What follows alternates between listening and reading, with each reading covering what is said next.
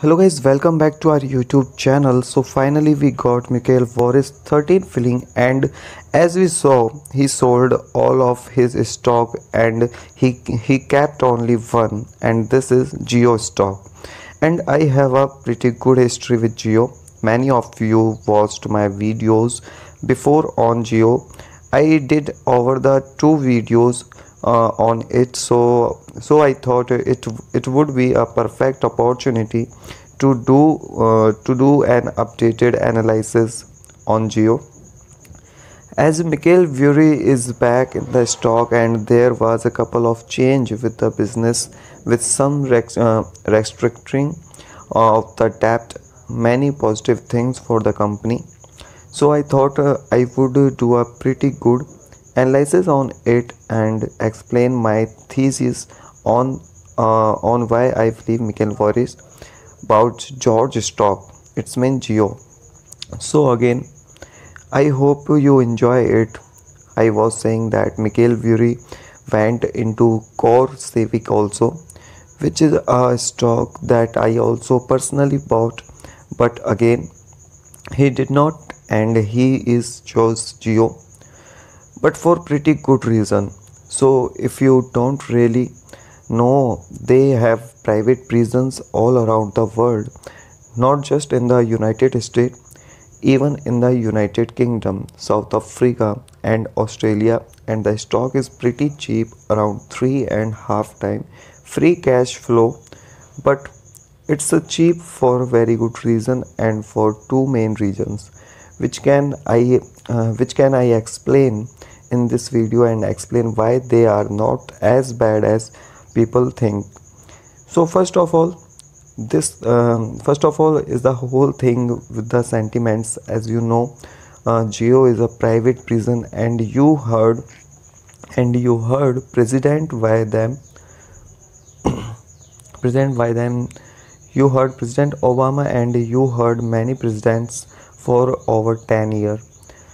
They were saying they want to end private prisons. They don't want private prisons at all, but yet the GEO is still here and Core Civic is still here, and for a very good reason.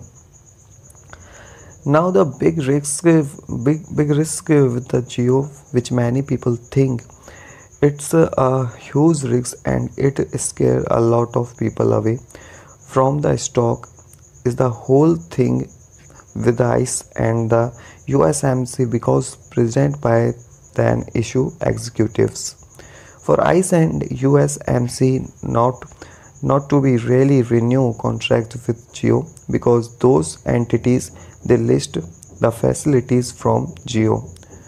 So what been happening most of the time? The ICE and USMC, they have not been renewing the contract with GEO. Many people get scared that if they don't really know the contract, therefore GEO come out as loser, and therefore their free cash flow decline, and therefore it's a dying business. But this is not the case actually. GEO has been coming out as a winner whenever they really relay and the contract with them.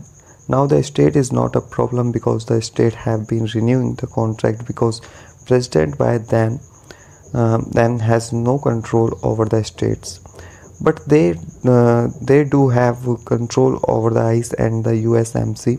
So gonna take a look at the case study of one of the sales that GEO actually made. Now, because whenever they want to cancel those contracts, they have two choice.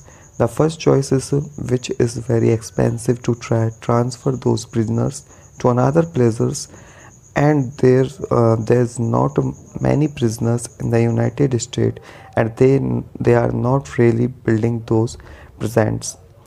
So those prisoners that are here are very very valuable. So the first choice is to move the prisoners to another kind of government owned prison. Now the second choice, which was the government has been doing, They have been buying the facility from GEO. So instead of them having to move all the prisoners and everything that you spared GEO, whatever GEO word, and they just keep the facility, but they own it, not GEO.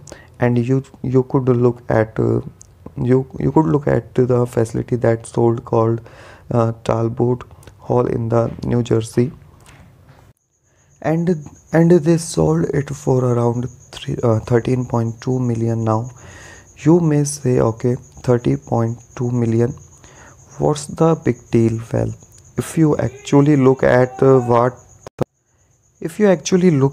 what I had on book, and this is a Starbucks on their book, New Jersey, and you could look on their book, it only 3 million. So they had it in their book at the only 3 million, and they sold it for 13.2 million. This is more than 10 times what they had it on book, 10 times. And there's many of those things again. And again you could watch my video before. I have gone in many such cases where they sold those facility 2, 3, 4, 5, 6 times what they actually had then on book. And I can go on and many kind of examples that where this kind of things happened. So now, as looking at this, as we know that GEO is selling at a pretty valuable real estate portfolio, and if the government really want to add private prisons, they mostly have to buy those facility for more than they are worth. And GEO has been using this opportunity to sell them for more than book and try to pay down the debt, which is leads me to the second worry. Now the first worry, as you saw, whatever the government has been trying to do for the past, and if they do end the contract, GEO is the winner, not the loser. Now the second big problem was the company is that they do have a lot of debt. Now the company makes like 250 million of free cash flow, but as you can see, if they're over 1.7 billion maturing in 2024 and 277 billion, so I have $2 billion maturing in 2 years alone.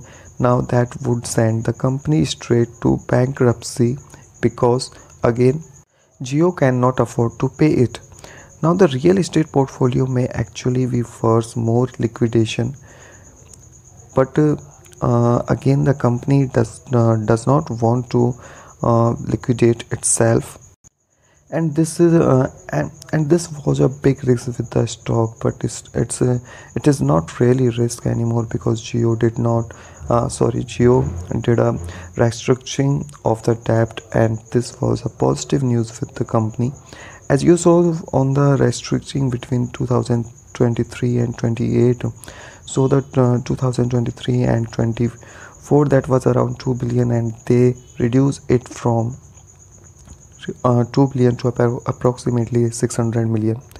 So there's a 2 billion now is only 600 million. Now the company has 600 million of cash now on the balance sheet, which means that GEO is not going under, it's not going bankrupt. And this kind of payment, which was around 1.4 billion, is gonna be moved to 28, and GEO can really pay it off through free cash flow and some assets.